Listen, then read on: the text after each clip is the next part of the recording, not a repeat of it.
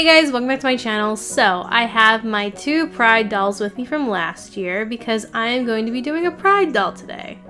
I'm excited because this is actually in collaboration with a couple other YouTubers. So we have Helloooooo, Enchantarium, The Dolly Geek, and Kairo's Workshop. And the theme for this year was, there basically wasn't a theme, it was just everyone was doing a Pride doll, and it wasn't until after we were all done our dolls that we kind of realized that everybody did like a gender non-conforming doll, which is kind of cool, so I guess that's the loose theme. So what am I doing? So, a while back, the Dolly Geek, Kairo's Workshop, and Delightful all did a Fairy Boy collab. It was a pretty stinking cute collab, not gonna lie. So I decided, why not do a Fairy Boy for Pride?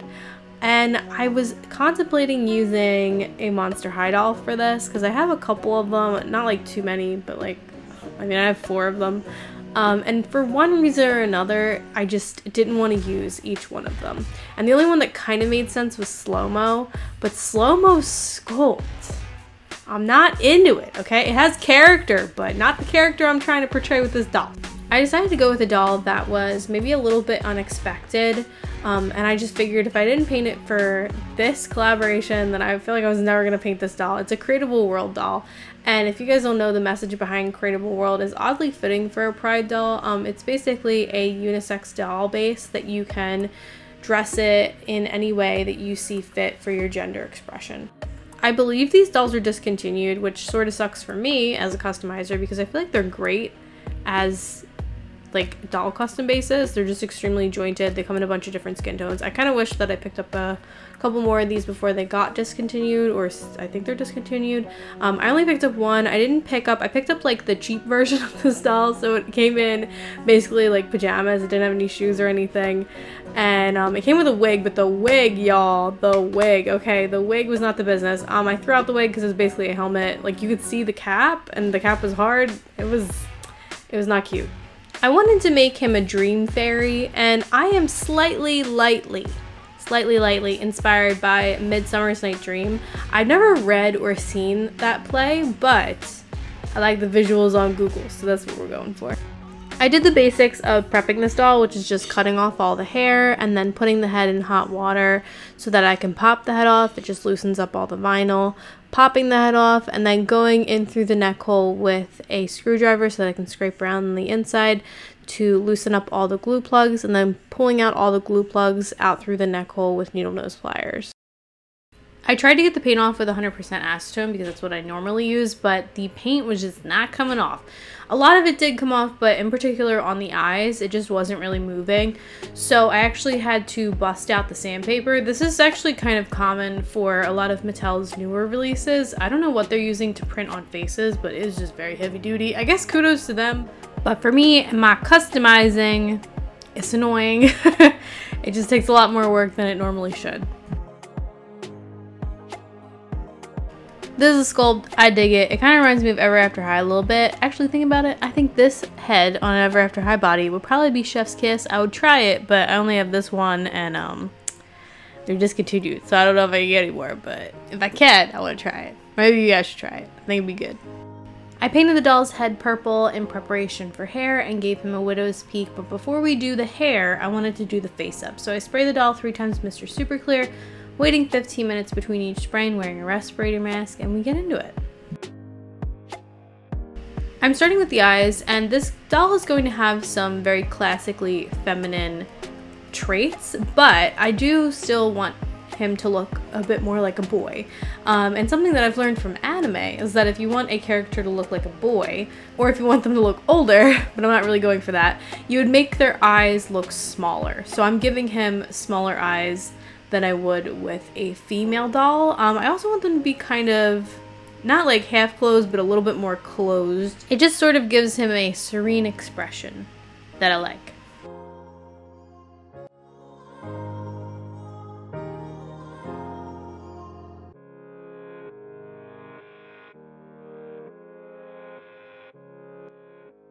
I'm going for a sweet cherub look, so the blush on his cheeks and around his face is pretty intense, but the blush on his lips is relatively minimal because I don't want him to look like he's wearing lipstick. You know what's important? I feel like blushing ears is important. It just looks very charming. They look like they got hit with some like little wintry winds or something, so don't forget to blush your ears. It looks very nice.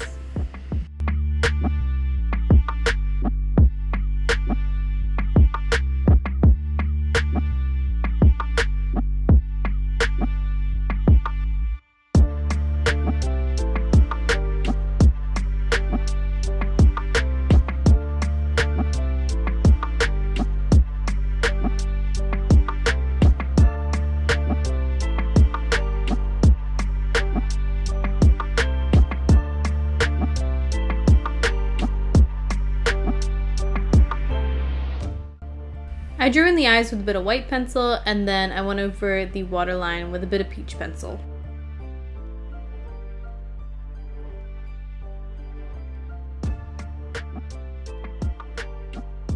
This brush is actually a kind of expensive liner brush that I bought for makeup. I don't know why it's expensive, because it's kind of crappy. It's like splayed in all different directions and it's really spiky, but it creates this perfect blotchy blush look for the cheeks that I love so much. I think I mentioned this in like every video, but I love it so much. So I'm taking blue pastel and I'm putting that around the brow bone and on the forehead and just generally around the face. I think that kind of the cool thing about Mr. Super Clear and sort of the brilliant thing about Mr. Super Clear is that it looks intense now, the blue, but once I spray it, it dulls down, and you work in layers with Mr. Super Clear. So like the more layers, and your skin is layers, it just works. It's a beautiful thing, you know? It really lends to like a skin-like finish. I also add veins around in those areas as well, around the eyes and the forehead. They're just branch-like pencil marks with a very sharp, very light blue Faber-Castell pencil. And if you look, I'm not holding the pencil like all the way down towards the point. That is just because it gives me a looser hand so that my pencil marks are not so dark. I gave him purple eyes, going from a cooler, darker purple to a warmer, lighter purple at the bottom of the iris.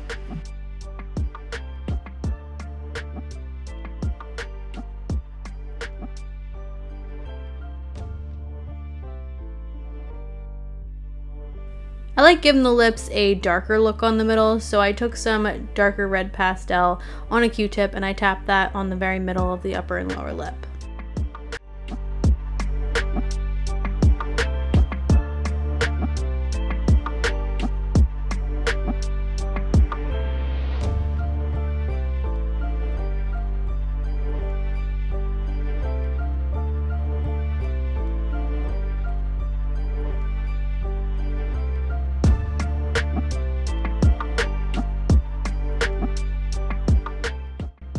To intensify the purple of the eyes, I took some pastel on a Q-tip. Q-tip's my best friend. They're like really good for face-ups, specifically these pointy ones. I've literally gone to like 5 drugstores before looking for these pointy Q-tips, and I just bulk bought them off Amazon. Now I have thousands and it's a glorious day. But I tapped that pastel on top of the iris, and I'm taking this white watercolor pencil, and I did a lot of shading on the eyes, so I have to bring back the highlights. So I'm doing white sharp lines around the eyes and a little bit on the lips, not so much though. Also on the nose, just everywhere. Ooh, if you want a nose to look snatched, draw a white line down the bridge of it and then blend it out with a pointy Q-tip. Yes, pointy Q-tips. I really like the wrinkly kind of highlight look to doll's lips, and typically, or a lot of the time, I've seen it done with white, and I've done it before with white, and it's fine. But lately I've been liking doing it with a light pink. I find that light pink is a little bit more forgiving than white, and all you do is you just flick some lines down, mainly on the bottom lip. For the brows, we went with a good kind of universal black eyebrow. I love me a black eyebrow or just a dark eyebrow. The hair is going to be multicolored, but it's mostly going to be dark, so that's why we're going with that.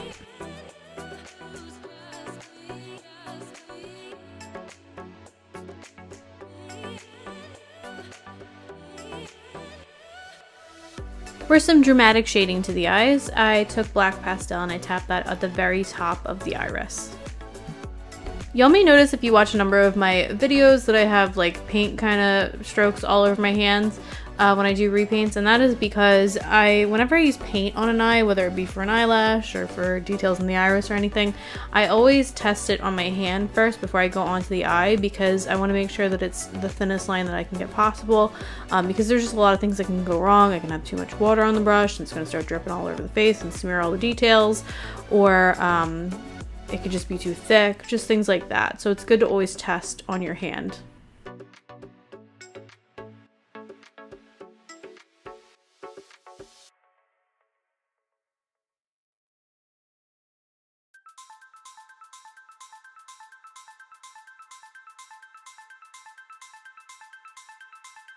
With my Arteza metallic watercolor palette, I took some of my, I think it's my favorite shade on the palette. It's a duochrome purpley blue, and I tapped that on top of the pupil.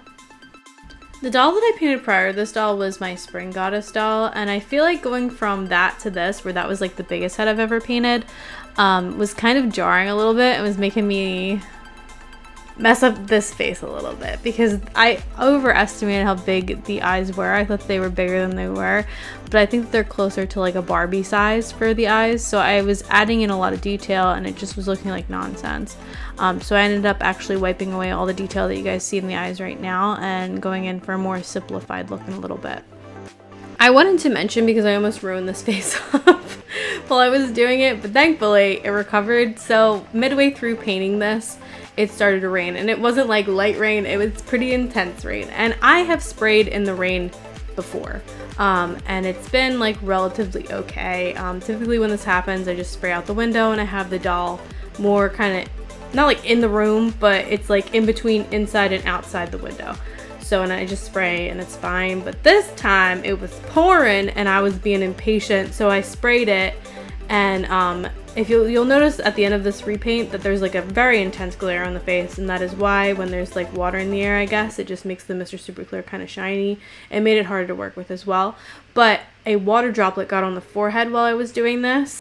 I thought I was gonna have to wipe the face because it just looked bad. I'm a little bit anal when it comes to face ups, but I just really didn't. It was like a weird texture on the forehead and it was kind of big. But after spraying it like 3 times Mr. Super Clear, it went away. This is the point where I wiped the eyes and I went in for more of a simple approach. I added a pink highlight around the eyes, and then for the eye shines I just did 2 simple dots going towards the middle of the face. I feel like this gives it kind of a cutesy look if you add them going towards the middle as opposed to where they would normally be where the light catches, which is on opposite sides. To create the look of gold specks in the eyes, it just taps some gold watercolor on top of the eyes as well.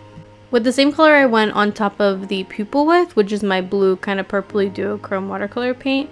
I added some flicks of that to the brows and also a little bit to the lashes. Off camera I added some little stars to his little cheekbones, and I think you can see how shiny he is here. He's just got that dewy skin look. This is the yarn we're going to be using. It's just a nice blend of multiple colors, kind of swampy, colorful looking. It brushes out really pretty. I made some wefts off camera, and I'm taking this one and just kind of rolling it together with my hot glue, and then I'm going to be gluing that to the top of his head. It's going to look ridiculous for a little bit, but then he's going to look very handsome and Vegeta-like. With my Elmer's glue all, I am placing those wefts spiraling out from that original weft that I put down until I get to the hairline.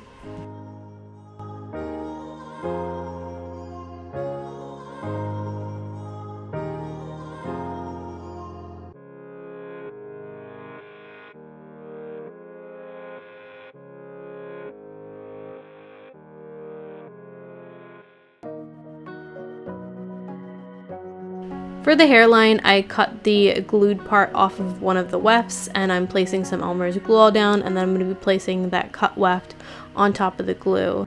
When placing it, I don't want this to be a completely uniform kind of straight across application of the yarn, so I'm kind of tugging some a little bit farther down than others so it looks a bit more natural.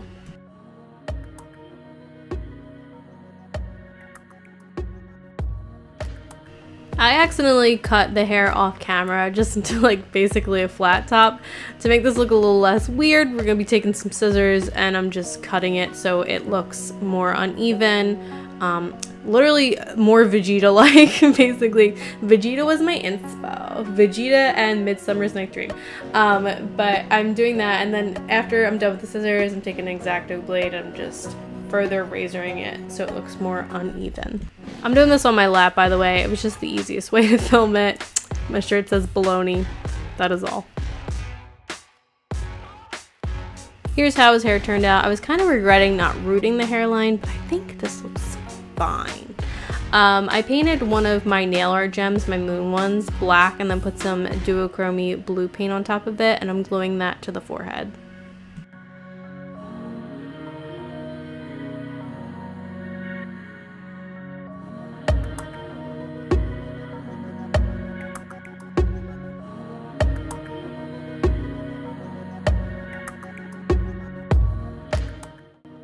Last year during Pride, I bought this beautiful fabric, and I couldn't use it on that doll because it just didn't really make sense to, and I gotta use it today, alright? I finally have an excuse. It's gorgeous.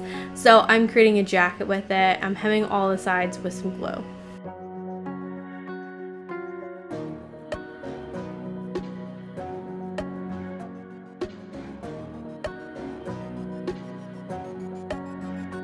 After everything's all nice and hemmed, I took the front and the back and I sewed them together good side to good side at the shoulder.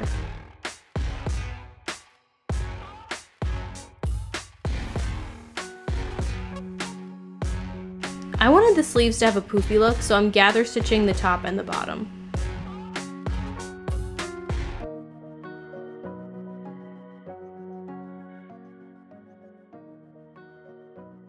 I sewed a strip of purple fabric together at the bottom of the sleeve and then sewed the sleeves in place.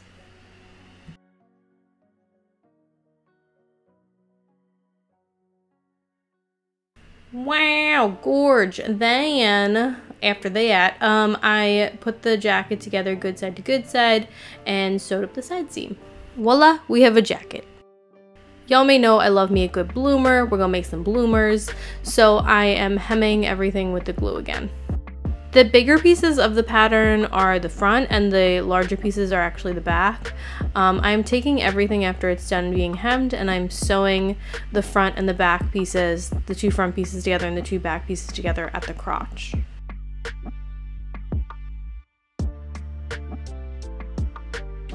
I sewed the front and the back together and gather stitched the top of it, taking this ribbon and sewing that over the gather stitch. I did basically the same thing that I did to the top to the bottom. I gather stitched it and then I sewed a ribbon on top. I then sewed each leg hole of the bloomers together. I sewed it up the butt and put some fasteners on, and the bloomers are done.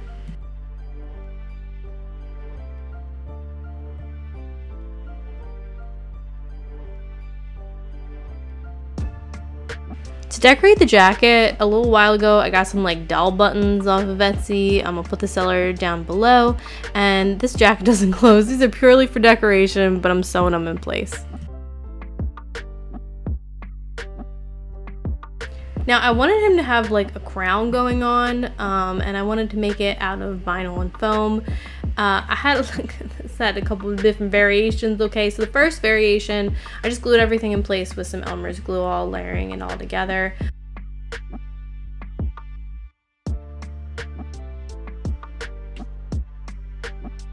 I put it on front of his head and I was like, wow, that is like a gigantic. So I tried to cut it down and I thought it would be fine. So I put this little yellow star on top of it. I hot glued it in place.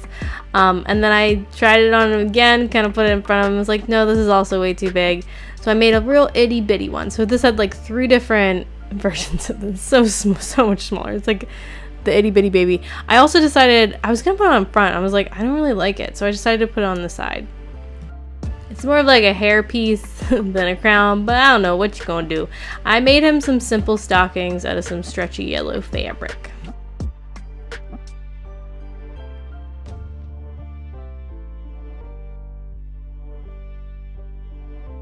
I think I can confidently say, so I'm making the shoes out of Worbla, and for the longest time I was using a blow dryer with Worbla, but I finally splurged on a heat gun because I actually got it for resin stuff, and now I love Worbla. Why? I feel like I thought they were like the same thing. They're so not. So this just heats up the Worbla so much faster than my blow dryer was. And it also has this like precision nib thing. So before the blow dryer would get the Worbla all over my desk, it was hard to keep in place. But this just, it really heats it up and it works fast. And I made these shoes super quick. So I just made a simple pattern and formed them around the foot and cut them where they needed to be cut. And it was a really simple process, and I just feel so dumb because I have so much Worbla and I've just been like, no, I hate Worbla. But realistically, no, I hate blow dryers and using them with Worbla. I'm a true believer in Worbla now. I understand why Papa Atelier literally uses it for everything. That is me now. I wanted to give him like curled shoes, like kind of arabesque, so I'm doing the little curl with some epoxy sculpt.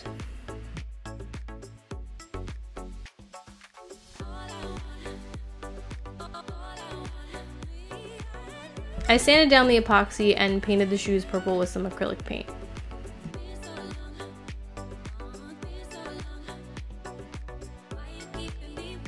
With the foam and vinyl that I used for the hairpiece, I'm just hot gluing some to the shoes.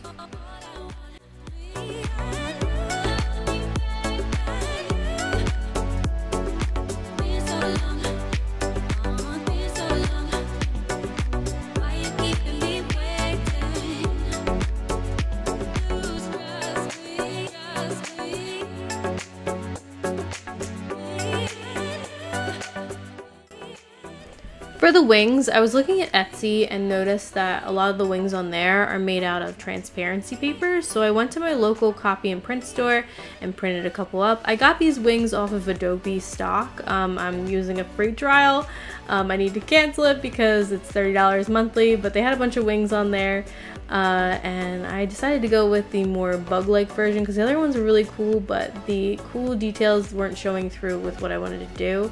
So I took some duochrome cellophane, cut out a piece, and then crumpled it up. The crumpling is going to give the wings more of like a bug-like texture, sort of like the veining that's going on like insect wings. So I'm taking that and I'm taking the transparency paper. I have 2 pieces of the wings, so 2 copies. I am taking this Loctite spray adhesive and I'm spraying that down on one side of the wings. Then I'm taking the duochrome cellophane and pressing that down on top.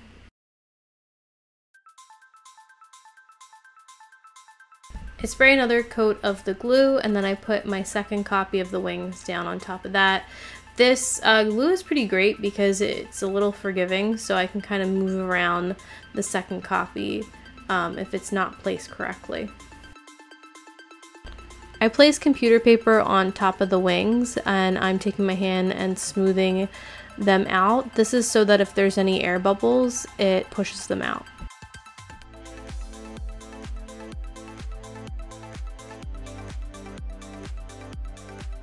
I cut the wings and it is time to decorate. So I took some wire and some glitter and I'm gluing all that and decorating the wings with some Elmer's glue wall.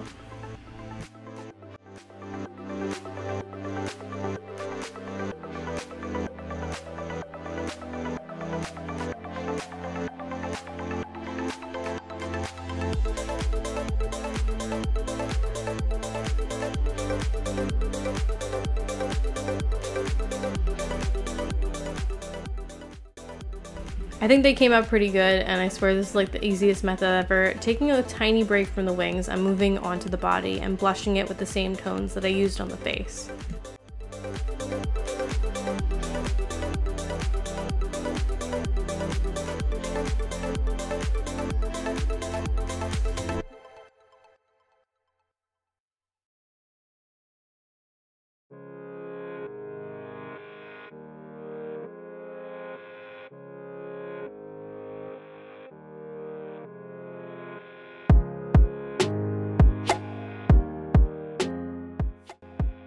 I wanted him to have a constellation on his chest, so I chose the zodiac sign for Cancer because that's my zodiac sign.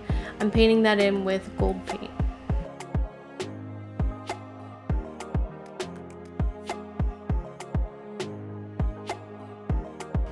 I opted to attach the wings with magnets. I took some epoxy glue and I'm just stirring it all together, and I'm going to be putting some magnets on his back. So on his butt, you'll see his butt looks very intense. It looks like somebody beat his butt. That is because I grabbed the butt area with my glove when I sprayed it with MSC when the MSC was wet, so I tried to go over it with some pink pastels. It looks bad. I'm gonna fix it. I'm gonna add some nude pastels on top to dull it down.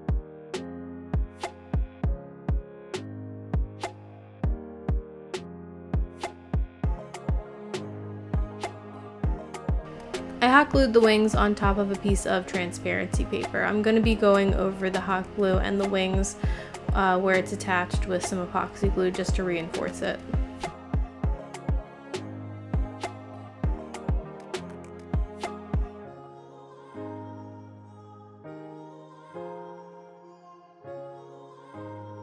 His butt is looking 100 times better. It just looks like a sunburn now and not like somebody beat his butt. But I took some epoxy glue and I'm epoxy gluing the magnets onto the bottom of the wings right there so that we can attach the magnets to the back. Off camera I made a belt for him and I'm going to be attaching some bits and bobs to it with a chain.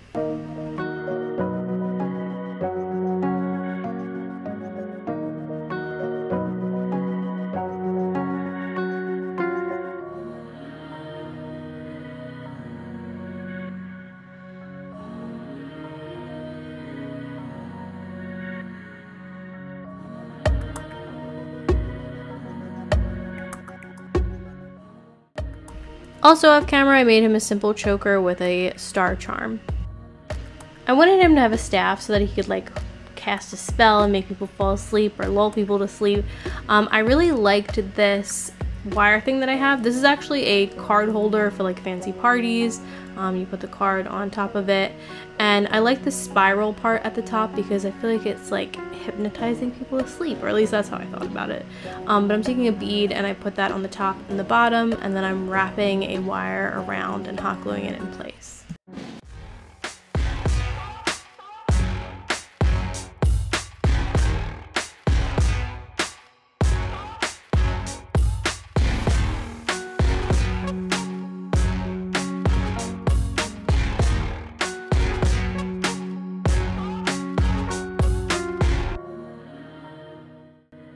Here he is in all his dream fairy-like goodness. I kind of love him. I love how he turned out. He makes me want more men. I want more men dolls or more boy dolls or whatever. And I want more Creatable World dolls. I just think they're really good bases if you guys are customizers.